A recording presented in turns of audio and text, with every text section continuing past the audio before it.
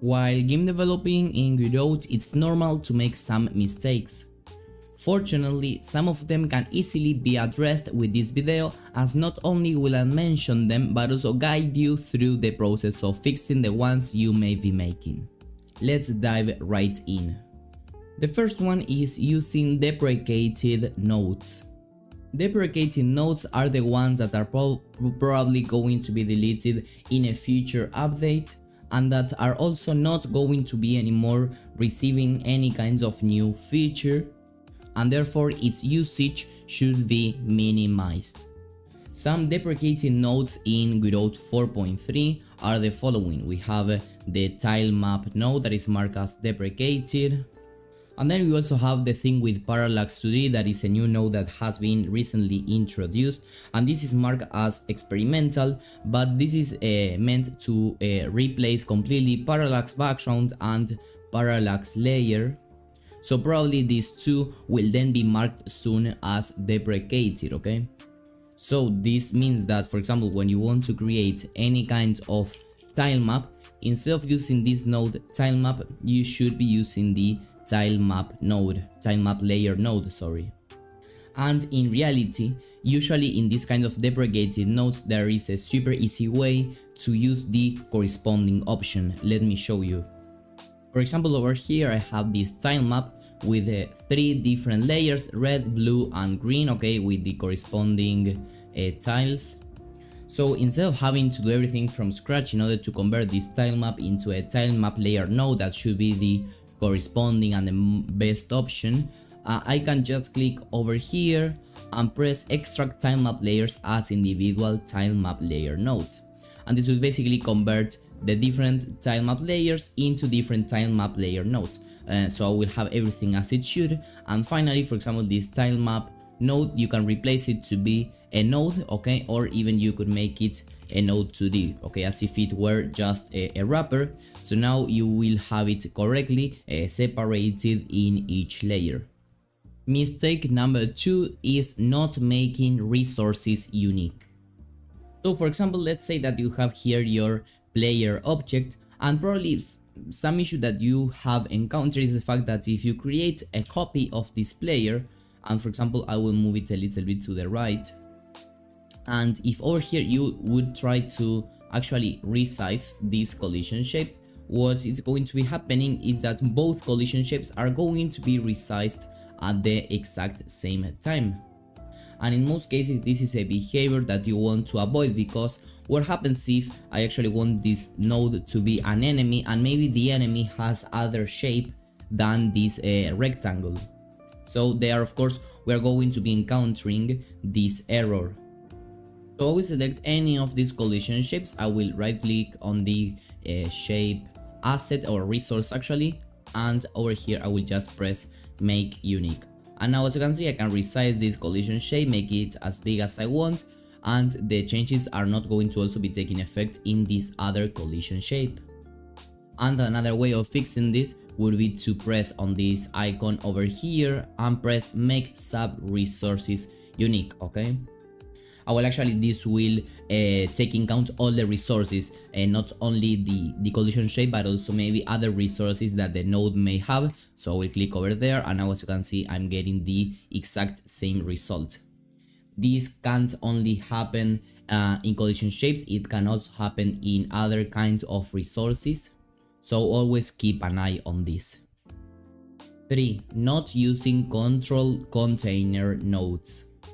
This may seem quite obvious for somebody that actually has some hands-on experience in the Godot engine, but it is always worth mentioning again. Whenever you're using any kinds of control nodes, the ones that you usually use to create UIs or user interfaces, you should avoid position these nodes manually, okay? You shouldn't, for example, here have this score label at the top left, and then this lives label I have just positioned it manually, okay, because this was over here and I've just moved it over here. Of course this is going to work just fine, but what happens if, for example, I want to have a third label, okay? I will just make here a third label, and well, what is going to happen is that we will actually have no easy way of making sure that the separation between these labels is always the same one. And always UIs have to be proportional. We can't have a different separation between these two than in these two. So if you do not use containers, your UIs are not going to be quite expandable.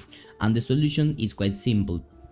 Instead of doing this like this, what you should do is to add some kinds of container node, and actually have lots of containers, as you can see. But the ones that are usually most used, at least for these simple usages, are HBox container and BBox container, basically horizontal and vertical containers. So for this case, I will use a VBox container and I will drag and drop these nodes inside of it. Now I can make this VBox container as large as I want, and for example here the alignment is set in begin, but I could put this in the center, and also in theme overrides constants I can change the separation. Let's say that I want to have 50 of separation, well there I have it, so it's much more expandable. Or you can even put everything in the beginning, make this a little bit smaller, and now using the anchors preset you can position this VBox container where you want. Okay, so it is much easier, much more expandable, because I can add even more labels and it is still going to be following this separation. Or not using get axis. So when creating a player movement, usually to calculate the direction of the player, what is usually done is subtracting the right input strength, okay, and then this with the left input. Technically this does work, okay, because as you can see, well, this does run as it should, but well, this line can be shortened a little bit and actually made clearer by basically using inputs.getAxis.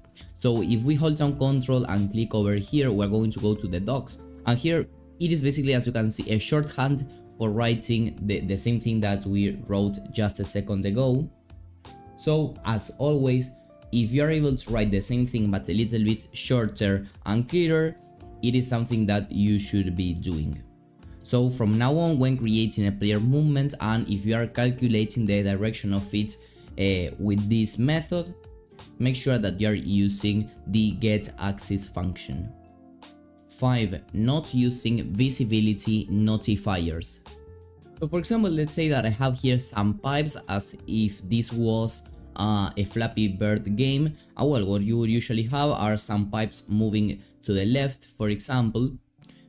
So the main thing with this is that even though it does work, if we go to the remote tab, that this is basically where the nodes that are currently in the instance that we are playing exist. As you can see, the pipes are still existing, but well, in the game we don't see them anymore.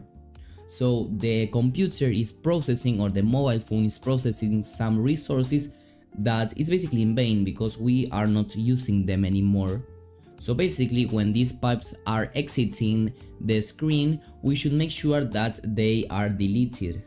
And of course, you would still be able to just add in the process a function that would basically check for the X position, and well, if it is something like -40, just delete it, but well, that may consume a lot of resources. So the best way of actually doing this would be to use a visibility notifier node, okay?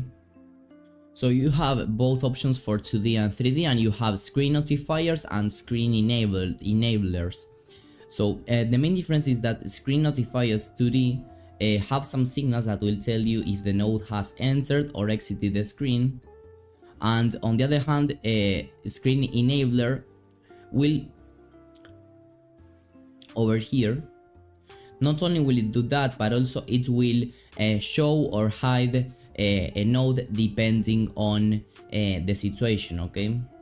So for this exact usage, we just want to have the visible on screen notifier, and this will create this other bounding box that you have to make the same size of your node. Okay, maybe something like this.